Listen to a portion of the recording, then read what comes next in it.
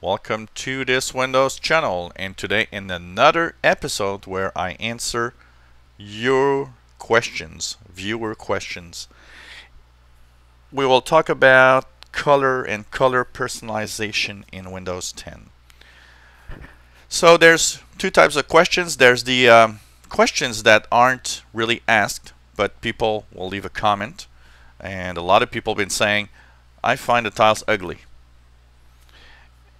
And that, of course, brings me a question, which is, how do I change the colors by default in Windows 10? And I have all of you guys and girls that have actually asked the question, how can I change the colors of the tiles, change the colors, general colors when I go into my Windows 10 computer? Well, here's the thing. In Windows 10, you can change the colors of tiles and the default colors that are around you. And so as you see, if you've watched a lot of my videos, many who had orange tiles. And I agree, orange tiles weren't actually the best colors. Here they're green, and there's a lot of colors you can use. How do you do that? How do you change that? And it also changes the color of your taskbar at the bottom. It gives it little color, just barely colored. Instead of being black, it's still dark, I agree, but at least it changes slightly in the colors to match your theme. So go into the bottom right, into notifications, go into all settings. Here you'll go into personalization. Go on the left side into something called colors. So here you have two ways to change the colors.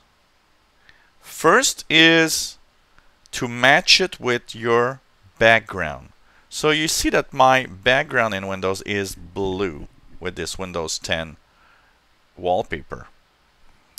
If I click and turn on this theme, what's going to happen is that the colors of your computer are going to match as closely as possible the general color of your wallpaper. So if I click the start, you see everything is bluish.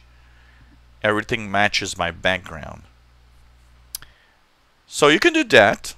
If your background's nice, has nice colors, you can do that. And every time you change background, by default, you'll be also changing all the colors in Windows. Another thing you can do is go into the personalization, but instead of using this switch, you can choose what's called accent color. Say for example I want to have it more yellow. I'll click the yellow tile here, and I'll click nothing else because there's nothing else to click. But you see already that on the left side, even in my menus, colors have changed. And if I go into my Windows and clicks, you see that the taskbar at the bottom is kind of slightly yellowish. It is still dark. That I will give you, and there's not a lot of possibilities in changing that. But if you click your start menu, you see that the orange tiles are now yellow tiles, and there's like a yellow feeling to the start menu.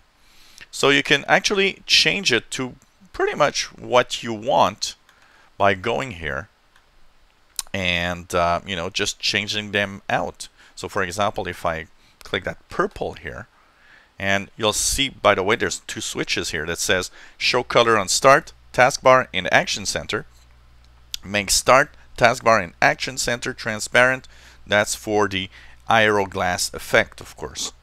And every time you change the color, everything is pretty much in the color theme that you've chosen, even the action center, as you see here.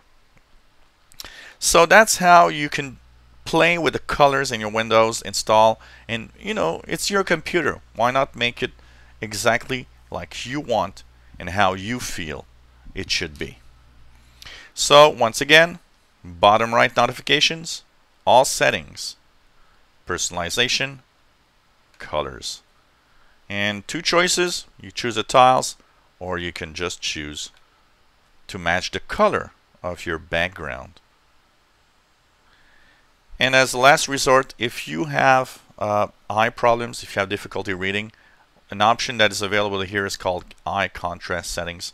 It's going to really do the biggest contrast possible if you have difficulty viewing, if you have eye problems.